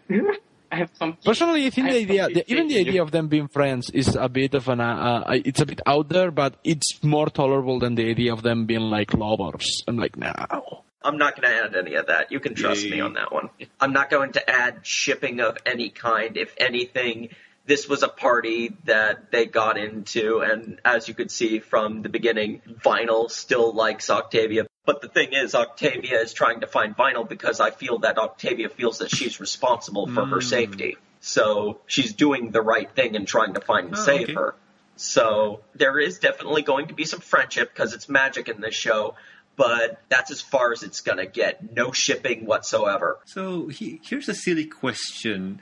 The demo is out and everybody has played it. So has anybody complained about vinyl's eye color? Good question. No one's brought it up, actually. Okay, because we know how the fandom works, because people are saying, her eyes are supposed to be red. Ruined forever. Yeah. So, well, that's good to know. That's good to know. I think you guys noticed that her eyes are quote-unquote show canon. So I don't mind, really. They are Rainbow Dash's eyes color. They're like fuchsia. I think it's magenta. Magenta. And you know, magenta is a different color. It's a different tone of red. I know my colors in English, in Spanish, not in English. It's cool. Hiro, I would like to know. You obviously worked on previous games before Octavia and Underworld Cello. You have Luna's Quest and a Pony couple ROM hacks, yeah. So you have been doing ROM hacks for quite some time before this, have you? I was dabbling in it. I can't say that I've done it for a long time. Otherwise, it would show professional-wise. I mean, at best, I can't look at my ROM hacks anymore. I feel like it's been. I can look at Octavia and the Underworld's Cello and think, yeah, this has put effort into it. But when I look at my ROM hacks, I think to myself, I really could have done better. It became more apparent when Whitehawk Punch replayed my ROM hacks in his channel just recently, and I look at it and I keep thinking to myself, gosh, what was I smoking while I was drawing all that? What? Before I wanted to say something to you regarding the ROM hacks, but first I wanted to know which ROM hacks did you do? I did Super Fluttershy Land 2 and Pokey Pony Panic, which is what? Okay. I played Fluttershy Land 2. I love that one. I really enjoy that. I had no idea you did that one. Oh my god, that's fantastic. But one thing you have to keep in mind is that your old world, even though it's cringe-worthy to look back to, it's there to remind you where you came from. Like, if you don't know what you did before, you don't realize how good you are doing right now. So yeah, it's cringe-worthy. It's difficult to look at it, but it's good to have to have some perspective. So you know where you are now, where you were before, and where you can be in the future. Wow. Thank you for that. Oh, you're very welcome. That's true. I have a question regarding Pony Pookie Panic. Is that considered a ROM hack as well? Yes, that's also considered a ROM hack of Super Mario Brothers 2, also called Super Mario Brothers USA. It was a Japanese game called Doki Doki Panic? Doki Doki Panic, right. Which is where I got the name Pony Pokey Panic. Awesome. Yes. It's called Super Mario Bros. 2 American Edition because the original Super Mario Bros. 2, it was way too difficult. They considered it was way too difficult for American audiences, so they brought a dumbed down version. And I don't know how insulting that is. Yeah. No, really, that's what they did it. That's why they did it. No. Interesting thing about what this game, Pony Pokey Panic, I actually played this game 1 year ago, according to YouTube. And yeah, it was the first time I've seen your work out there, and frankly speaking, it's quite impressive. The sprites work perfectly. The way you chose the ponies, the background ponies, just to substitute the characters. Lyra was Luigi, Twilight Sparkle was Mario, and Trixie was Toad. I was going over a unicorn phase during that time. Unicorn phase. It was nice. It's a difficult game, but it come back to the nostalgia element. Like I played this game when I was like, I don't know, back in the Nintendo days, and then coming back and seeing it in 25, well, okay, I'll give it a go again, and I find the game is very difficult again. They basically dumbed that game down more in the Game Boy Advance version, and so I think people got too used to the Super Mario All-Stars version, and then for the recent people who played the Game Boy Advance version, they would find that the NES version is much more difficult. That's how we roll, babies. Hey, I prefer the NES version, and frankly, I don't want to toot my own horn, but I can play it, flawlessly, unlike some American gamers. Wow, So. putting it out there. Wow, try Mega Man now. Oh, Credit to you. I have never finished any of those games. Oh, Mega Man. I can't beat Airman. oh, there's a song about that one. Mega Man is very hard, man. Yes. It's a rage game, no. you know. You play, and then you keep on losing over and over and over again until you feel like played Mega smashing the Man. computer, the controller. But that's how you learn, you know? No, I played Mega Man, and the recent Mega Man I played was, I think it was the Mega Man and Bass or Forte. Oh god, I don't remember the name, but it's for the Super Nintendo. That one was pretty hard, but going back to Mega Man 9 on the new system, 9 and 10, those are stupid hard. If anybody out there knows what I'm talking about, Concrete Man, the first boss you fight, that was already hard. Oh, wait, that was Mega Man 10 10 or 9? you're talking about. Not 15 No, wait, wait, Mega Man, was it 9, the one that had the female robot 9. master? Right. Yeah, Splash Woman? That was 9. But so Yeah, Splash still Woman, yeah. difficult. Like playing those games, and I played it and thought to myself, was Mega Man ever this hard? I don't remember doing this hard. Yeah. Mega Man 2 it's really difficult. I say Mega Man 2 is the only Mega Man game I played, but it's really, You know, really how to make it difficult. easy, start the game, beat Metal Man, and use his weapon all the time. It's broke.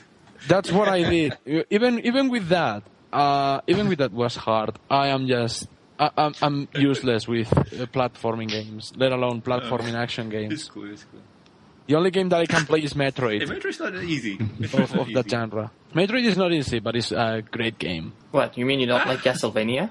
No, you know what? I did play. I played and finished Symphony of the Night on the 360 because it's available on the marketplace. I beat the hell out of that game, but I didn't play any of the others. I got hung up on the original Castlevania for the NES. I got so mad I threw the video game out the window. I'm not even. Oh, man. It's not no euphemism, no anything. Took the game, just throw it out the window. I picked it up the next day. It kept working. If you see Castlevania Chronicles on the marketplace or wherever, because I don't know if it's there, don't try it because you're going to throw your console out. I don't. It's gotten to a point where I just want video games that I can think what I want to do and strategize and plan things. Like right now I'm playing XCOM Enemy Unknown to prepare myself for XCOM Enemy Within. That's the game I'm playing at the moment. Cool. May I sing a swan song for a game that I played recently? Yes. Okay. DuckTales Remastered. I want to get that game. From what I've seen, it's really good. I want to get the game too. Okay, let me just say a couple things. I love this game for two reasons. One, not only for its nostalgic value, but two, it doesn't bullcrap you on the difficulty like most of the other games. It keeps its NES hardness and even turns it up to 11. But when I played the game, it was so hard to beat Mount Vesimus, and my gosh, was it worth it just to see the end? I played it on hard from the beginning, and I never played DuckTales until that very game. I never played it. You're lucky. I played DuckTales before, and on the NES, and I remember having fun with it, like sitting down and playing it through completion. And back in the days, I got no idea what I did. All I knew was I finished the game, and boy, was it fun. But I remember a time when finishing a game was new to me. Because when you start on Atari or ColecoVision, or sometimes even just old Commodore 64 type of games, they never end. You rack up score, you rack up score, and you rack up score. The game loops and becomes harder and harder and harder. Yeah, and by the time you have a game that ends, you just go, oh! I reached something new. No, but still. That's pretty much when video games started to change, where you can actually finish the game instead of just being a point ranker.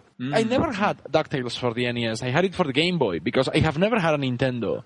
I was a Sega guy. I had a Master System 2 with Donald Duck's Lucky Dime Caper. Okay. And I remember that game. And Alex Kidd too. Alex Kidd in Miracle World.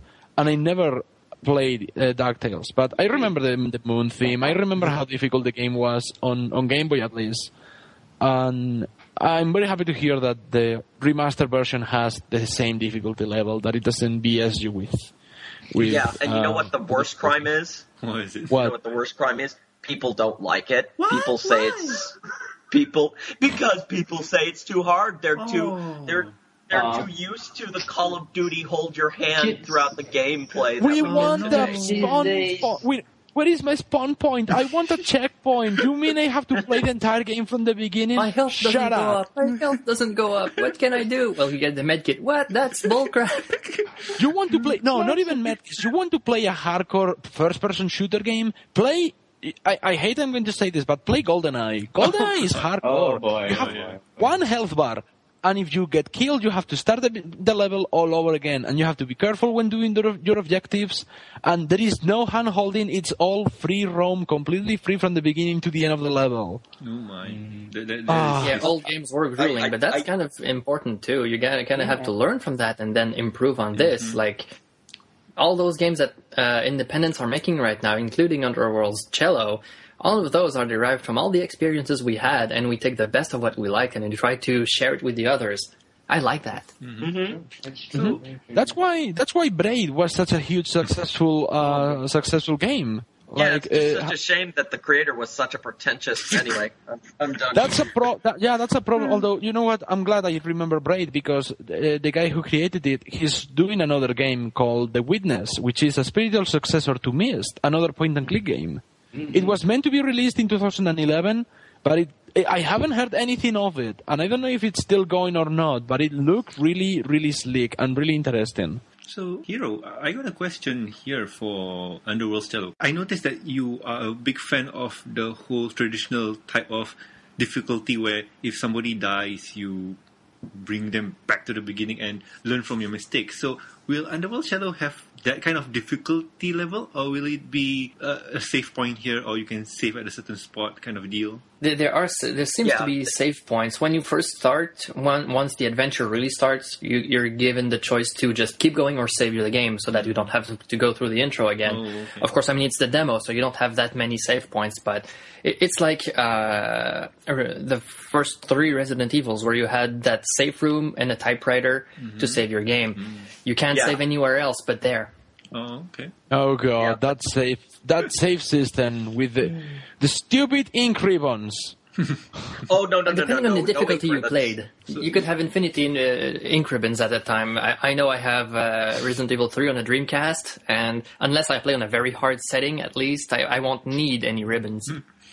So, not on the GameCube version, not on the GameCube remake of Resident Evil 1, where there were like 30 ink ribbons in the entire game, regardless of difficulty level. Ouch! I know, right? It's like that thing. But Hiro, you were saying? He is totally right in the fact that there is a save point in there in the game that is just set in. The house isn't very big. There's only one place where it is safe from any and all danger, which is the study, which resets the fear meter. It allows you to store all your inventory. It allows you to save your game, stuff like that. But it shouldn't mean that you should feel comfortable in the game, because when you do find the study room, the time where you how much time you have before your fear meter goes up drops dramatically. Don't worry, it's only going to go down to like 15 minutes. It's in my head right now because I think to myself, if they have a place where they can go to in order to reset their fear meter, they're probably going to go to one room, reset it, another room, reset it. I can see the players doing that right now. You know, there is yes, I have a chance to bring this video game to the conversation because it's my favorite horror game ever made. There was a video game called Eternal Darkness: Sanity's Requiem for the GameCube, which is it's a great horror game produced by Silicon Knights and made by the guys who did the remake of Metal Gear Solid, also for the GameCube. It had a system which is very similar to the system you have, where characters will go insane. And as they go insane, the game starts like messing up with the player. Like it resets, it goes to the intro sequence, or it gives you a blue screen of death, things like that. Wow! There was a way within the video game for the character to regain sanity. So they will have like a crucifix and they will pray to it, or they will have a flask of liquor or alcohol and they will take a swig at the thing, or they will read a book, or they will use a magic spell to recover sanity with a magic spell. So I was wondering, besides using the rooms, you could use something similar to that, like I don't know, Octavia could pull out. Oh, what happened then? I did try that. I tried having talking to Vinyl lower it. I tried having trying to make a closet with a flask of wine to allow you to take a sip of it and relax. I tried that, but it's nothing a little more fine-tuning in the programming won't fix. But I had a little trouble with having the sanity meter comply with this fact. Whenever I had it on 0 and I used one of those items to help give her relief, it found the total to be -1. And I thought to myself, oh, that would just stockpile. That would just become a problem. So it's more of the gameplay elements not working together and cooperating rather than you not been thinking about this addition before. It had been miscooperation, and the more I keep thinking about it, the more I keep thinking, yeah, the fear meter was great for the beginning of the game where the tension was on you, that you had to make some decisions before you go insane, before going into the study. But once you get into the study, I keep thinking to myself, things are going to get a lot easier. And I thought to myself, maybe if there's something else I could do to add to the tension. Like I said before, the house isn't very big, so maybe you would take a few minutes to explore the house a little bit more and make small steps in progression with the study being your main hub. I just thought maybe that would be a better choice, but other than that, I don't know. I have to comment that it's really nice to have items like the urn, where you click on it and the ghost comes screaming at you, and then your fear meter goes all the way up. That part was genius, actually. Yeah, I didn't see that one coming either. It said it was an urn of ashes. I thought maybe it would be something like, oh, well, you don't want to mess with that. But apparently people do, and they pay for it. Oh, yeah, I broke the urn, too, and it went up a notch. You know, it's like in Kung Fu Panda when Paw is fiddling around with the urn, and then, every time he touches it, there's this, just cute. But you could go still the Prince of Persia way, where you have a timer, and you have to do it by that timer. Or, you know, if the fear meter or sanity meter itself is on a timer, only past a certain point in the game can you start using some items or find those items. That way your counter would never go into negative and cause some problems. Because I do know that the original Prince of Persia, you had 1 hour to finish it. 1 hour and that's it. You had no reprieve, nothing. Just start to finish, 1 hour. And I would have loved to have some kind of an hourglass at some point to just try, or, you know, a secret giving me 5 extra minutes. That would have been super dandy. But if you know that, say, you get to the second floor by the 20 minutes mark, well, then you already know that if you have a flask of wine or a little extra fear reliever with you, well, you don't have to make the counter go all the way down. It's just a suggestion again. I'll try and iron this out with Aaron and see what he thinks. But yeah, I will take these suggestions into consideration. Okay, cool. Because I think Aaron will listen to this episode and he'll give us feedback.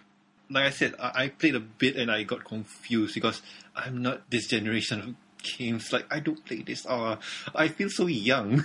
I feel so young and dumb. But we feel old and crotchety, so don't worry. How long do you think the game would last in terms of time? Like, is it a time-based game where it's only... Depends on the player. So there's no timer, like this game can only be completed in 2 hours or something like that. Oh, okay. I have another question. These keep coming up. Okay, so we saw Octavia taking a knife to the face. Oh God. How graphic are you, and how far are you going to go with the death scenes?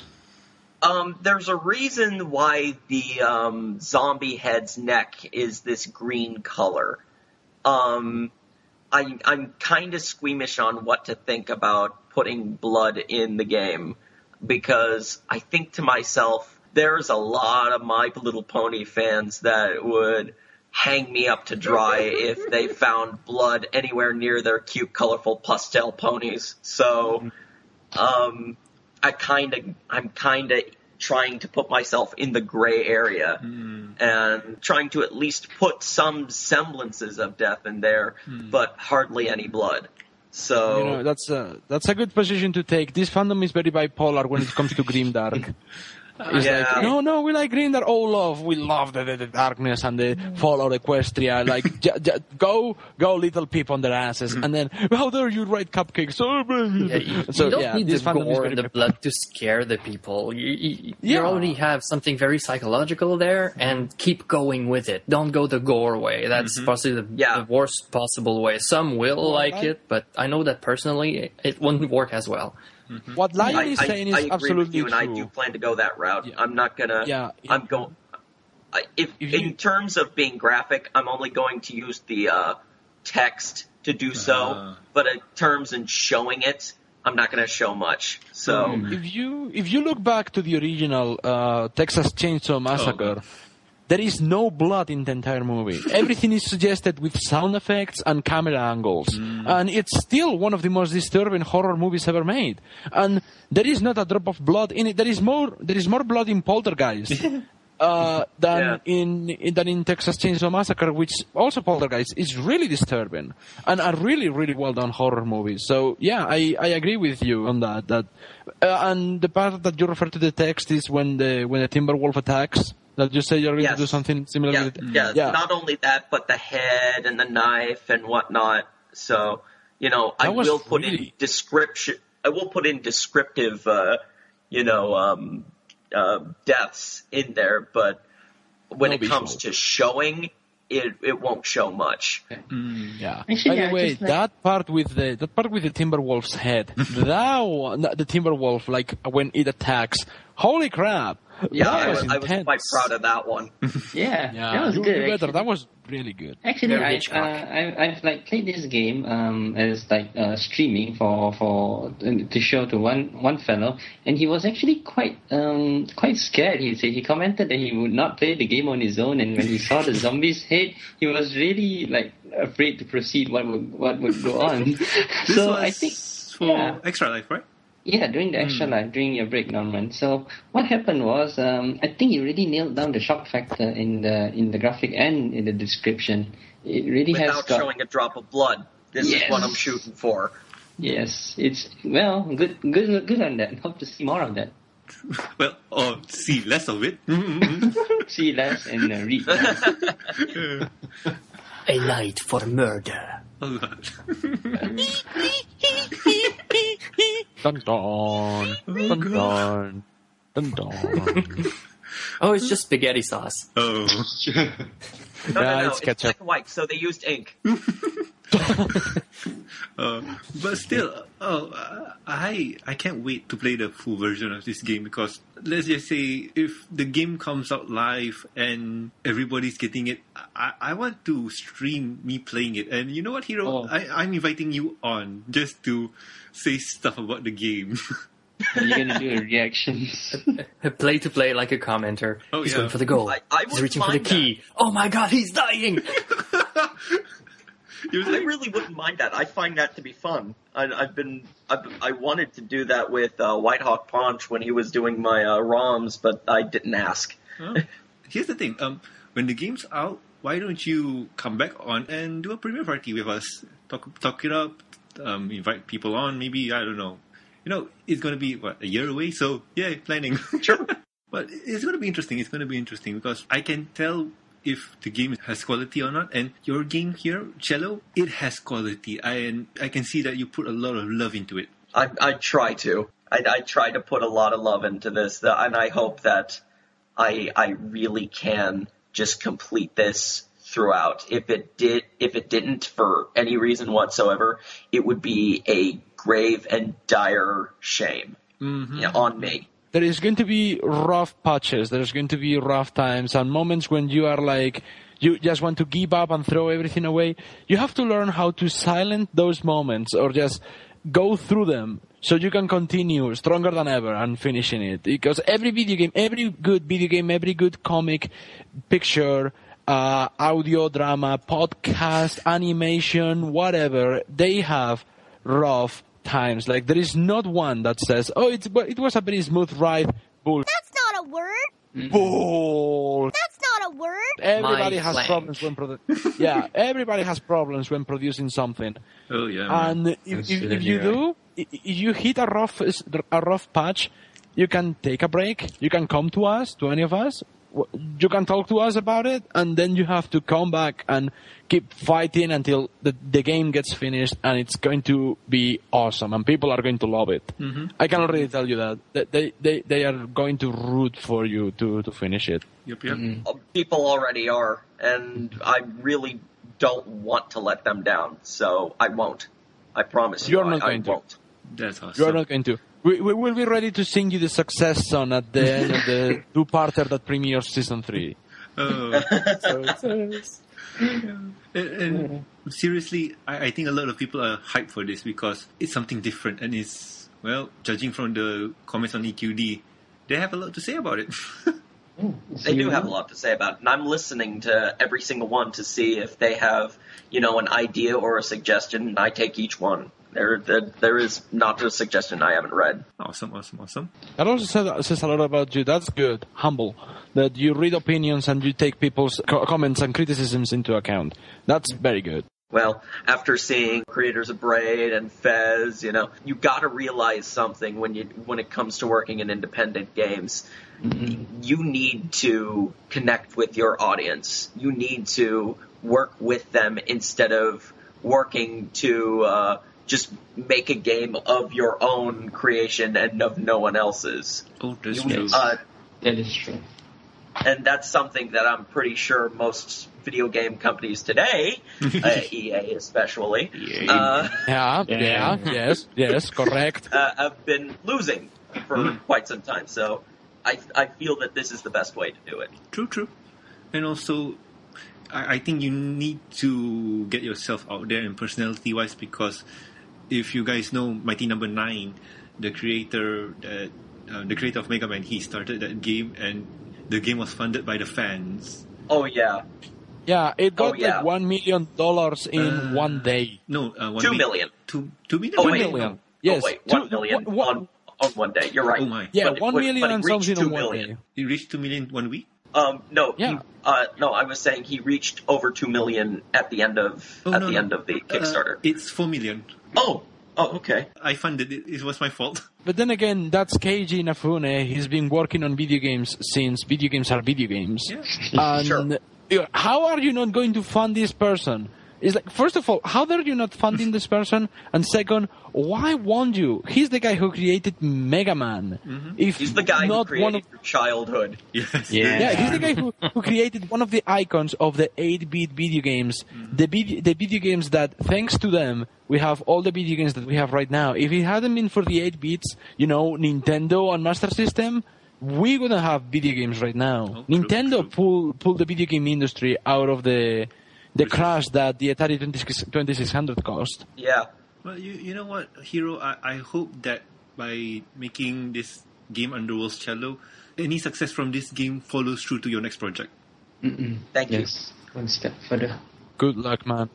Good luck. Thank you very much. That's very kind of you to say. So, from what I can see, it's going to be difficult. So, is there going to be an easy mode on? Yes, there is definitely going to be a sort of easy mode. There was a person on a YouTube who commented that he wanted the option to save anywhere instead of in one place. And I figured that would be the best thing to do because there are people who like it hardcore and people that don't. I want it easy because I don't know how to play this kind of game. If there's like a hand-holding segment, I want it. But you don't have to listen to me because like I said, I don't play this game. So Well, it's for the people like you who don't play the adventure gaming genre, and I know that most adventure games definitely have the option where you can save anywhere. So if I were to take it off and limit the place where you would save, I'm sure there would be some concerns. So I would basically just put that in there, see if that would satisfy them. Oh, okay, cool. Well, I'll try it out, and well, since I have your Skype, I'll just message you and say, yeah, this is too very difficult. I want it easy. I'll just nag to you. Take my hand. Yeah, I'll just nag to you. Or even better, I'll just message you. How do I solve this puzzle? It's in World 1 of 1. Pull it through my finger. Wow, that's going to be annoying. No, but seriously, I wish you all the success, and I can't wait to play it, man, because I consider myself as a gamer, and I don't know play this game. So first thing I'm doing, gonna try to play this game. And hopefully a Halloween 2014 release, if all goes well. Yep. I hope it does. I really hope it will. does. So before the game release, do you plan on releasing another demo? Maybe a demo that probably leaves off where you left off in the house in the study. But after that, I don't think there would be any more demo releases until the official one. But we'll see. Even that demo is kind of on the table, but I don't know if I should touch it or not. Oh, okay. So this one will include the voices and voice acting and stuff? I do want to release some videos on YouTube demonstrating the actresses and actors and their voice talents in the game. That I at least want to do. So I've been thinking, because since the game is out and there's a lot of people that touch it, do you got any feedback saying this part here is broken, or this part here didn't work and stuff? All the time. And I thank them every time they find a bug for me to fix.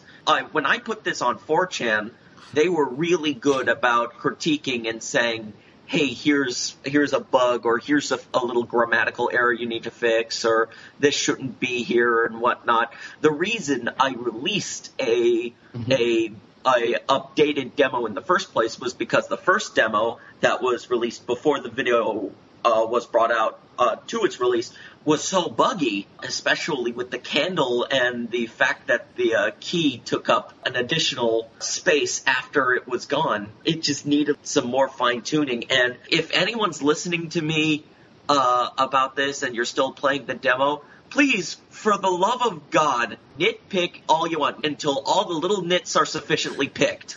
Because I depend on you to help me out. Playtesting is magic. Yay! No, you see, that's a very good thing to do. People usually regard 4chan as the mighty evil of the internet.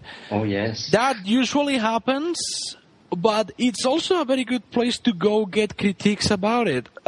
When Lauren Faust considers it a good place to go get critiqued, she went on record saying that you can consider it a good place to get reviews of what you have, because for some reason the anonymity in that place makes it for good reviews, and with good reviews I mean good constructive, hey, this part of your game is broken, fix it already, kind of reviews. Instead of saying, oh my god, this is useless, you should give up, they say, oh my god, this is terrible, this is how you do to make it better.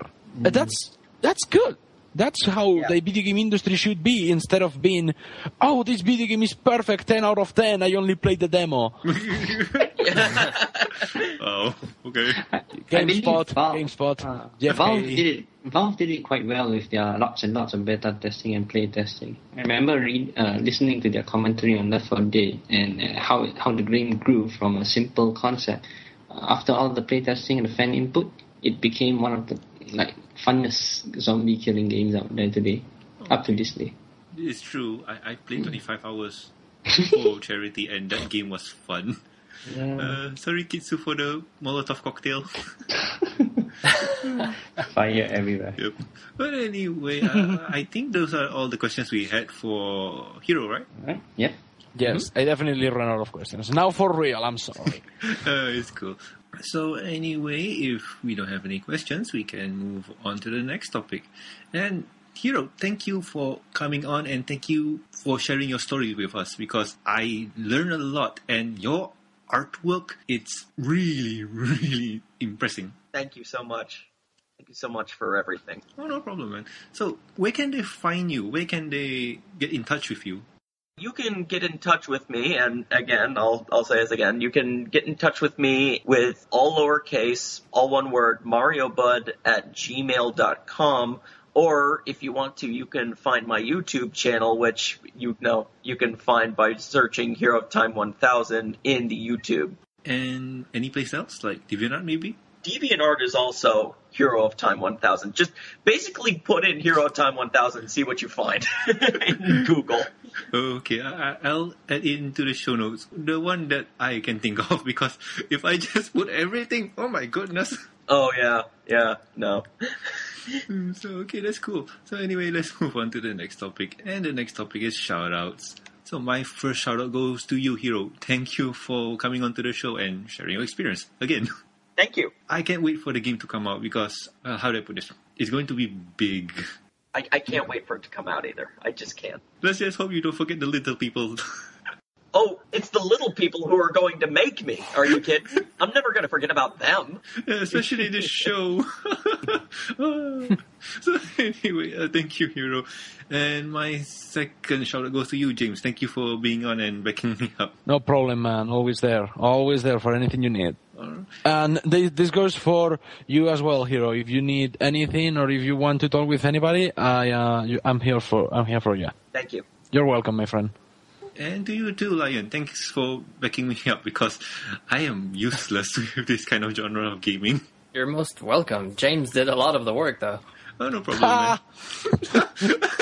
man. Thank you, James. Yes, James. Thanks, Obama. And thank you, Charlie. Thank you for getting this awesome guest. Oh, you're welcome, Norma. No worries. And saying all the thank yous. What about you, Charlie? Any thank yous to give out to? Yeah, I'd like to thank the current guest, Hero of Time 1000. I'd like to thank my co-host, Norman Zenzo, James, and also Lionheart Studio. And my shout out goes to Hitsune for actually introducing to me Adventure Game Studio, which I had at that point had no idea what it was. And also a shout out to all people who play point and click adventure games. Keep the nostalgia going and keep the genre alive. You're awesome. Yep. And Lion Heart Studios. Wow. Sorry, Norman. Really, what? If you listen to what he said, listen to the playback. It's going to be funny. Okay, I'm also a bit derpy. It's like 1:30 a.m. Oh, you cannot order me. But anyway, James, shout outs. Well, besides giving a shout out to every single one of you who's here right now for bringing me in and making me have a great time with this podcast, which is brilliant. I want to give a shout out to my good friend Fernin, who's doing two comic projects at this moment. He's the screenwriter of a superhero comic series and a Wild West comic series that I'm doing with him. And you can check it out at fernindt.tumblr.com. It's a really good series and definitely worth your time. And it's not just because I am the one drawing it. Okay. So what about you, Lion? Mainly to all of the fandom that manages to keep all of those wonderful things being done and keep us in line when we feel we're going out of way. Everything in there is so worth it. Thank you very much, all the fans in there. Yep, indeed. And what about you, Hero? Any shout-outs to give out to? I just want to give out a shout-out to my family and my friends, and mostly Christina for just being there for me, and all the people who decide to play my game and enjoy it. Oh, Thank you so much. You deserve all the love, man, because it's, well, I'm repeating myself. Oh, God. It's a good game. Go play the demo. 10 out of 10. No, it's nowhere. No, you're not. You're not. Saying No, so. Norman, when did you change your name to GameSpot?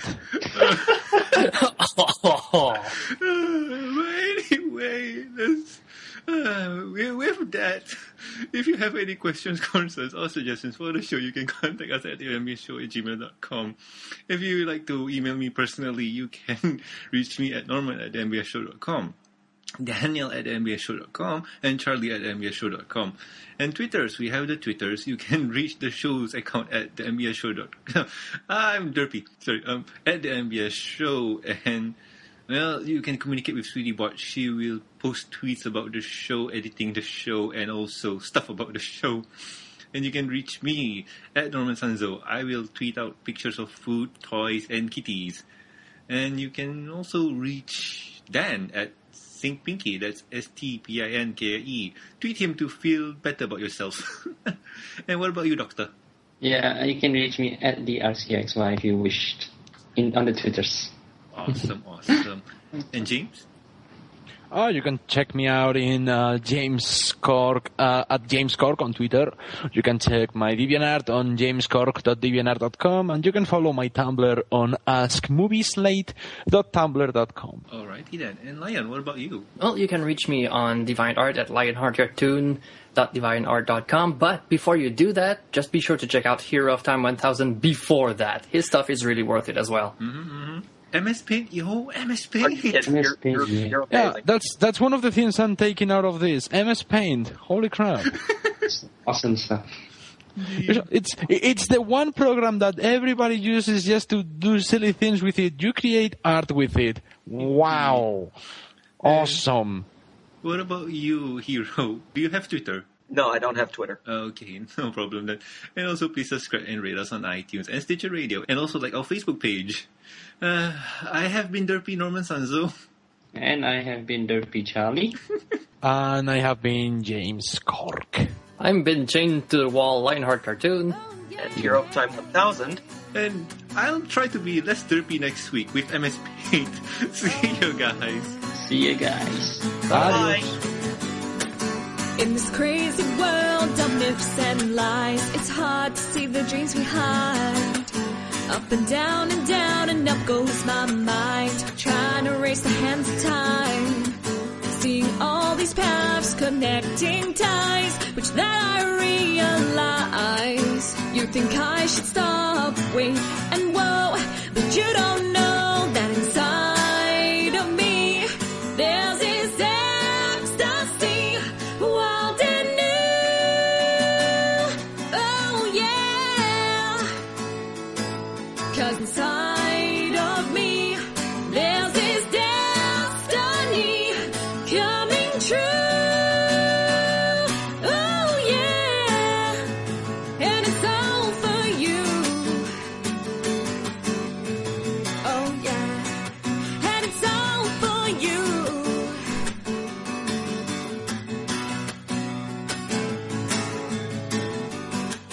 I feel like I live the fantasy which only your eyes can see. These wings that give me the means to fly make me wanna touch the sky. But as far and as fast I soar so high, I stop and just ask why. About the line of reality you drew, but you always knew that inside of me there's this ecstasy, wild and new. Oh yeah, 'cause inside of me there's this destiny coming true. Oh yeah, and it's 'cause of you. Oh yeah, and it's 'cause of you.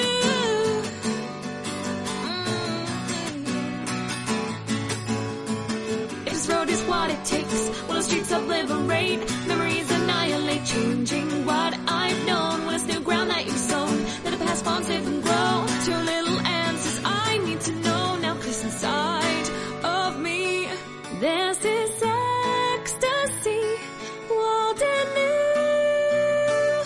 Oh yeah, 'cause inside of me there's this destiny coming true. Oh yeah, and it's all for you. Oh yeah, and it's all for you. Oh yeah, and it's 'cause of you. But anyway, let's now talking about nostalgia and stuff. It's all sorry. How do I want to segue out of this God dang it. 3, 2, 1. If you put the hat on the zombie head, it should start playing the music of Thriller. Oh my gosh. Or at least some facsimile of Thriller. No, it's like you put the hat on the zombie head, and it goes, "Come on!" But then it would drop the key. Yeah, that's perfect. Another way to solve the puzzle. Okay, cool. Because I think Aaron will listen to this episode and Oh, he'll give us that's it. feedback. You have to beat yourself out. Never mind. You know what? Hiro said it, and Hiro said it. I got you. As long as you don't, as long as you don't acknowledge it, it'll pass away. It'll pass away. So anyway, Look away, it'll disappear. yes, look away. No, look at me. If I don't see it, it won't see me. That's my cat's prerogative.